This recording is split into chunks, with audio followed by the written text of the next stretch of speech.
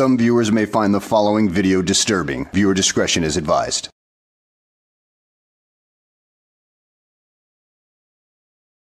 Well, hello and welcome back to the channel, everybody. Today's video is a special request from one of my supporters and a producer for a couple of channels, Takedown Exposing Frauditors and Frauditor Follies. So thank you very much, Ray, for pointing me out to this video right here, which is basically this. Chris Cordova, aka Denver Metro Audits, well, he can no longer fraud it at this particular point in his career, so he's decided to go another route in dealing with the homeless situation in Denver, which is really funny because I don't see him dealing with that situation really ever, unlike his frauditor buddy, Regan Benson, who makes a spectacle out of it at any rate. Now, let's go ahead and sit back, relax, and enjoy the show.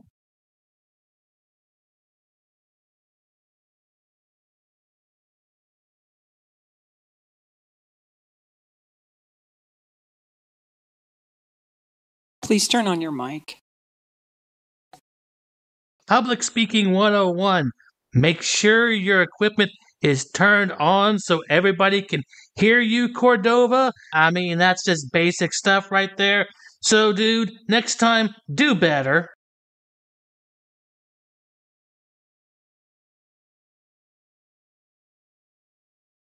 Should be a button with a star. It'll make the mic green. There we go. There you are. And just your name and your address, Mr. Cordova? Hi, my name's Christopher. I'm not going to give my address. I'm here today to speak on the unsanitary bodily hygiene policy and the standards of behavior. This policy violates the 14th Amendment to the United States Constitution in two respects. First, the policy improperly makes a personal attribute such as body odor a determinative factor in the city facility staff's enforcement of the policy. Because the policy's prohibition of offensive body odor is in no way restricted to instances of actual material disruptions, which are incompatible to city facility functions, the restriction impinges upon individual liberty and sanctions that which may not be sanctioned merely on the basis of body odor. Highlighted in yellow, quote, creating a nuisance to or impeding use of a city facility by others, end quote, body odor bugs. Highlighted in pink, quote, may result in warning, immediate removal, and or removal/exclusion up to 90 days, end quote. This rule should be void for vagueness because the only indication within the policy as to what constitutes a nuisance is, quote, body odor bugs. Moreover, the policy neither contains nor refers to identifiable standards, thereby failing to provide adequate notice to citizens wanting or in some cases needing to conduct business in an Inglewood city facility. Because this rule impinges upon individual liberty in an arbitrary and discriminatory manner without cause, justification, or reason, this rule violates the Due Process Clause of the 14th Amendment. Well, Cordova, I got something to say about that. If you think it violates the 14th Amendment, this is not the place you should be arguing that at. You should take it to the courts themselves because it is not you, it is not this council, it is the courts that decide if something is unconstitutional. Definitely not you, because if you had to say in what's constitutional, unconstitutional, well, we'd all be in trouble. And I also got something else for you, Cordova. If you actually want to know about a lot of other cases that violated the 14th Amendment, I'll leave a link in the description box below. I mean, many of these cases were actually taken, all these cases, in fact, were taken to the Supreme Court because people felt they violated the 14th Amendment. That is the due process right there. You go through the courts. Secondly, since the city manager, Sean Lewis, enacted this rule with the explicit intention of restricting persons with body odor access to Inglewood city facilities, such action violates the Equal Protection Clause of the 14th Amendment, highlighted in blue. Quote, these standards of behavior protect the rights and safety of visitors, employees, and volunteers, end quote. It does nothing of the sort. To the contrary, this policy serves to violate the rights of visitors. Highlighted in green, quote, Warning, removal, and exclusion for violation of these standards are supplemental to all other actions authorized by law, such as criminal charges, end quote. A violation of this rule is not criminal by nature, yet paragraph 2 of the purpose statement implies that failure to comply with the rule could result in criminal charges, presumably to arrest uncooperative individuals pursuant to the criminal trespass law. The difficulty with this conclusion is that CRS 18-4-504 third-degree criminal trespass requires a voluntary act distinct from violation of this rule. Once again, Cordova, you prove your own ignorance of the law because it says right here, enters or remains on the premises, which basically means that just like any other trespassing law, if you don't leave when they ask you to, and you're remaining on the property, you are essentially trespassed. Dude, do better. You cannot trespass someone from public property that is open to the public while they are conducting legitimate business or engaged in activity that aligns with the mission of the facility unless they commit a crime. Oh, wait, you serious? Let me laugh even harder. Oh my goodness, Frauditor. Are you that damn stupid? How many times have you been trespassed from any property and you still don't fucking get it that you can be trespassed if you don't follow the policies of that particular establishment? Are you that freaking stupid?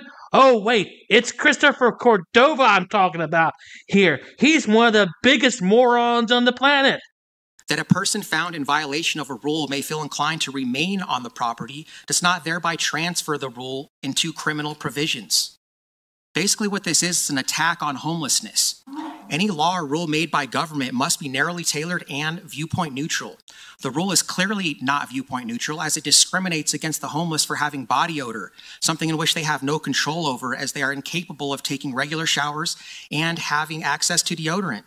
Furthermore, what is offensive to some may not be offensive to others. In the 60s, some people found black people to be offensive. What the fuck?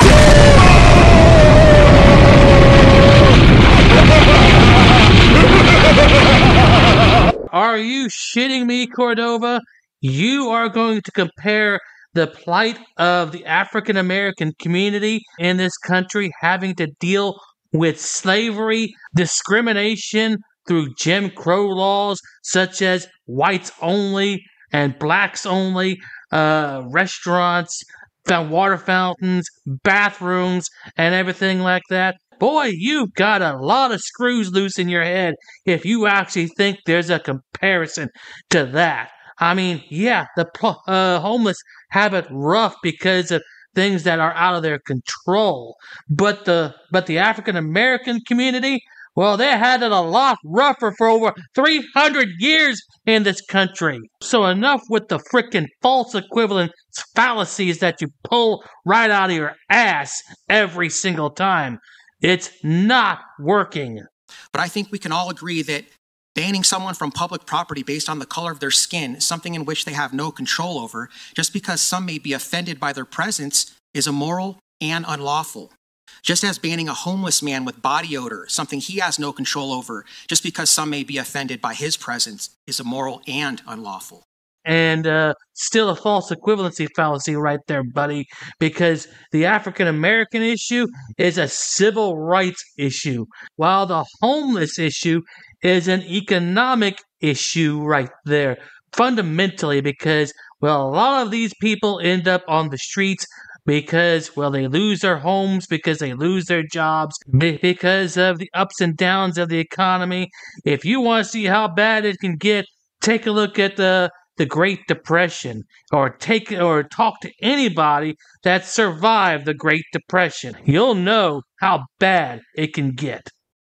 So not only is this a violation of a homeless man or woman's civil rights protected under the 14th Amendment to conduct business on public property, but the city manager, Sean Lewis, drafted the standards of behavior policy with such generality that it risks ensnarement of anyone who walks through the door of an Inglewood City facility in a net designed for others. This gives government too much power and discretion. If a public employee doesn't like someone or doesn't like their conduct, even if it's lawful, all they have to do is say, "You have body odor." And lastly, this is in violation of the First Amendment. In the 1943 case of Martin v. City of Struthers, the Supreme Court ruled the First Amendment includes freedom to receive speech as well as the freedom to speak. So we have a First Amendment right to access the library downstairs, body odor or not. Cordova, I don't know where you got that conclusion from, because that's certainly not what that particular case is all about. It was about a Jehovah's Witness who was distributing leaflets in the area and was fined $10 for it. Well, it went all the way to the Supreme Court, and well, they said that you can't stop her from doing it, but, well, there's still trespassing laws. You can definitely trespass somebody off of your property if you feel it's necessary. So, Cordova, this does not work out in your favor. Why do you keep continuously self-sabotaging your arguments, dude? I mean, come on, now read the freaking cases and actually understand them. I will end this with the 1886 case of Norton v. Shelby County. A unconstitutional act is not a law. It confers no rights. It imposes no duties. It affords no protection. It creates no office. It is in legal contemplation as inoperative, as though it had never been passed. That's all I got. And if that's all you had, then it was most certainly a pathetic showing to begin with. All you did was bear false equivalency fallacies, talk about cases that really have nothing to do with what you're talking about, and probably support the opposition to what you're doing. I mean, come on now, dude, you have proven time and time again that you are a freaking moron. And that's the biggest reason why you lost your case and you had to, well, quit frauditing for a while and get yourself a real job, because you don't know shit about anything. And this continued to prove it. So at any rate, guys, I hope you enjoyed the video. Thanks for watching, and I will see you on the next one.